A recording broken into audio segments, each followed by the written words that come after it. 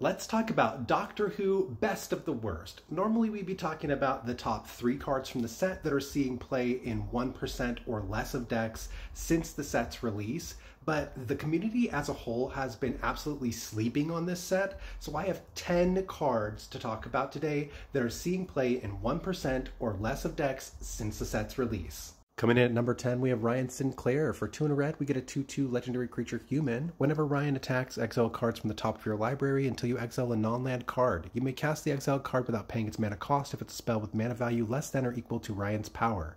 Put the exiled cards not cast this way on the bottom of your library in a random order. Doctor's Companion. You can't exactly slam Ryan Sinclair in any red deck, but as soon as you care about boosting up your creature's power in any meaningful way, Ryan becomes a very valuable attacker. He's going to get you free cards off of the top of your library. You don't have to play them from your hand. So it's a powerful card advantage and mana advantage engine. So where I think this is going to be the best is Human Tribal or in like an equipment deck. Both of those style of decks are going to be pumping their creatures' power up on the regular, so if you're in one of those decks, maybe reconsider Ryan Sinclair. Number 9 is Reston Menoptera Leader. For green, white, X, we get a 0/0 legendary creature alien insect scout with flying. Reston enters the battlefield with X +1/+1 counters on it. When Reston enters the battlefield, create X 1/1 green and white alien insect creature tokens with flying. Whenever you attack with 1 or more insects, put a +1/+1 counter on each of them. Reston's obviously great in an insect deck because it cares about insects, but where I think it's being underutilized is in a token deck in general. If you're running Hornet Queen in your deck, for example, then you may want to consider Reston as a replacement or to run alongside it because it's at least as good as that card. So it's the same rate. If you pay 7 mana, you're going to get 4 1/1 flyers plus this one's going to be a 4/4 instead of the 2/2 that Hornet Queen is, and it can end up pumping these 1/1s on its own. The downside obviously is you don't have the Death Touch on your little 1/1s and you don't have Death Touch on Reston. However, I don't think that's a huge deal for the token decks, and the fact that this can scale even bigger late game I think makes it maybe even better. Number 8 is the Flux. For 2 and 2 red, we get a Saga. Chapter 1 as the Flux deals 4 damage to target creature an opponent controls. Chapters 2 through 5 are exile the top card of your library. You may play that card this turn.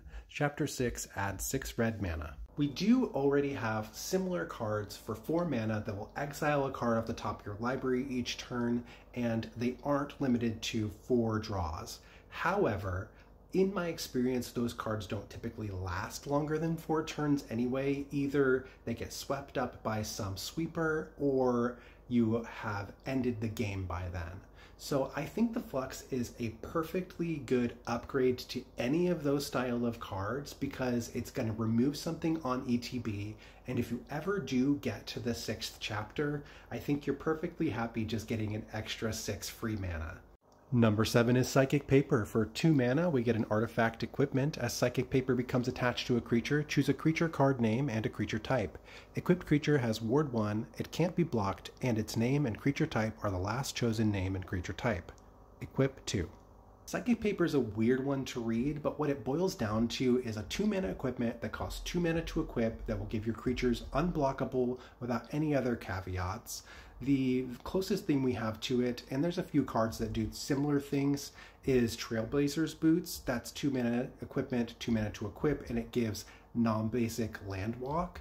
So it's kind of similar there. That's almost always going to be unblockable, but having another one of those is pretty nice. So if you've got a commander that absolutely needs to get in for combat damage and doesn't already have evasion, then consider Psychic Paper.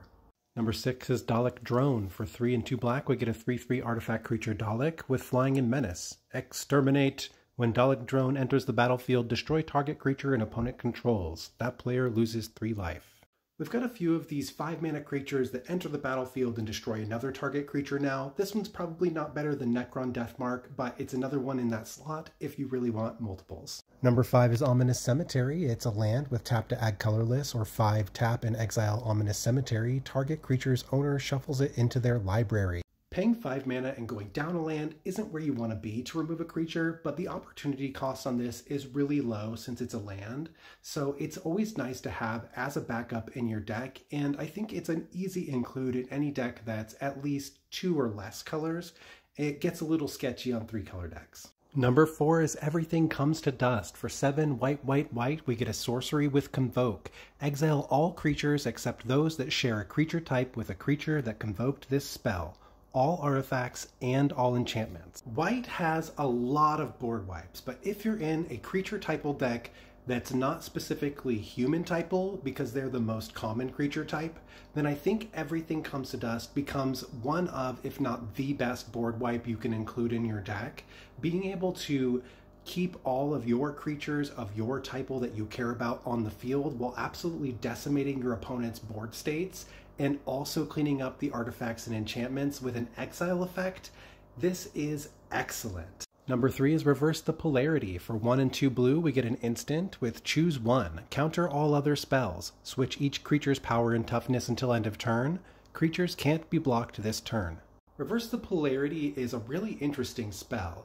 You probably don't love paying 3 mana to counter a spell or really do any of these things, but having the option to do any of the 3 gives this spell a lot more flexibility and means it's never really going to be dead in your hand.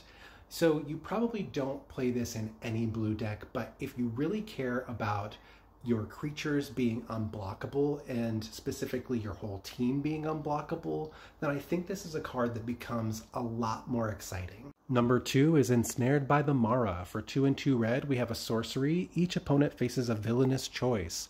They exile cards from the top of their library until they exile a non-land card. Then you may cast that card without paying its mana cost. Or that player exiles the top 4 cards of their library, and Ensnared by the Mara deals damage equal to the total mana value of those exiled cards to that player. Ensnared by the Mara is pretty interesting. It's kind of like a sorcery spell that mimics Etali Primal Conqueror.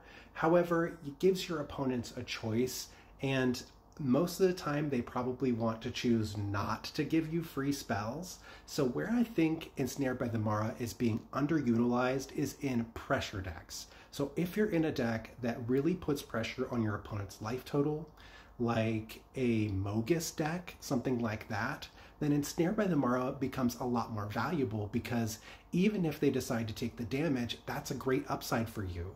And if they decide not to take the damage, then you're getting free spells. So I think Ensnared by the Mara, while not applicable in every deck, is an excellent pressure piece.